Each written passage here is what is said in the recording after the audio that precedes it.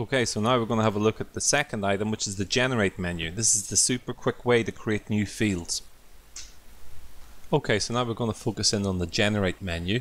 You've seen me use that already in the data audit node, but it's actually got lots of different features and functions which are really useful, and we don't think people pay enough attention to it.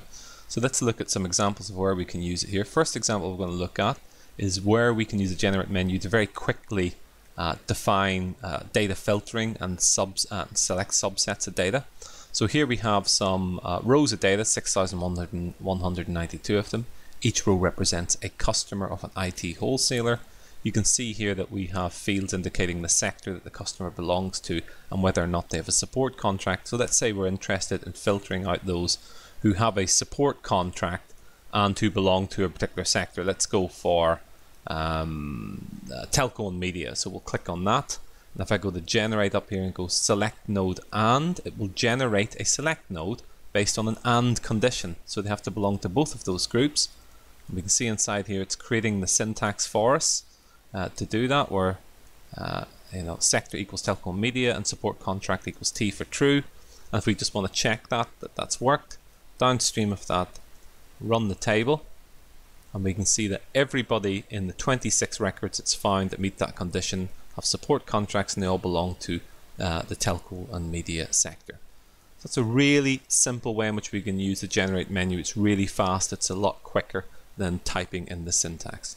Next section we're going to look at how we use the generate menu to work with charts. So let's have a little look at a histogram here. Here's a histogram of revenue per cell.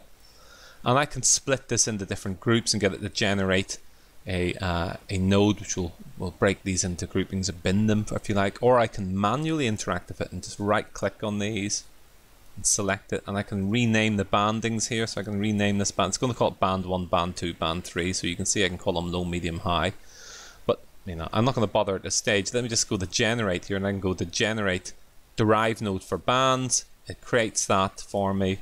And here we have this new field that's been created here. If we look inside here, it's just calling it band, and it calls it band 1, band 2, band 3. So we can just connect up to connect it to a little distribution node here, and look at band. Maybe hit run, and here we have band 1, band 2, band 3. It's just basically created those 3 groups for us. Okay, what about actually collapsing groups together? Let's have a look at what we had here before, and we had sector, hit run. So here we have, as you can see, it's fairly uneven in terms of the sectors that's produced. We've got different count here. I could, for example, just say select the bottom 3, and I could group them together and rename that group, edit that group and rename it. We'll call it MIS for miscellaneous. Click OK. It's a very quick way in which we want to collapse groups together, and then again go to the generate menu and go to generate reclassify node groups.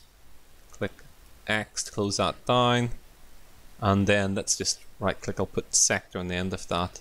I can either get it to overwrite the existing field by right clicking in here and say existing field, and we run that again. We can see that now we've got a category here called MIS miscellaneous 616 records. So again, using the generate menu to very quickly group things together. What about creating flag fields, indicators that maybe point out unusual relationships or anomalous relationships? Well, if I just show you here, I've got a little scatter plot here, and the scatter plot is showing me the relationship between total revenue and level of contact. We've got some anomalous cases here. I mean, I could go here and interact with this data and say, yeah, I'm kind of interested in maybe just drawing a box around these cases here. Let's just say that they're unusual, they're anomalous. If I go to generate up here and go to Derive node for marked elements, it will generate a Derive node for me. And if I look inside that, a Derive node is basically made up of trues or falses. If they fall within that group, they're true, and if they don't, they're false. So it creates a little indicator field for me. So I could rename this to anomaly, and it would create this little marker field for me. A very quick way to do that. And finally, what about looking at balancing our data? You've seen when you've got uneven data here. Let's say that we've got a target field and we want to make it 50-50. We want to rebalance the data so that we have 50% of the cases fall into the 0 group and 50% fall within the 1 group here. And this is the proportion of people who have purchased within the mobile group. For whatever reason, let's say we need to rebalance the data. Again, if I go to generate here, you can see you can balance node reduce, which will reduce it down, artificially reduce it down to 1500 cases roughly each, or boost it, will artificially boost it up to 4600 cases each. Let's go for balance node reduce, and that will rebalance the data for me downstream of that point, and we'll just put a copy of mobile on the end of that. This is all through the generate menu, remember. Hit run.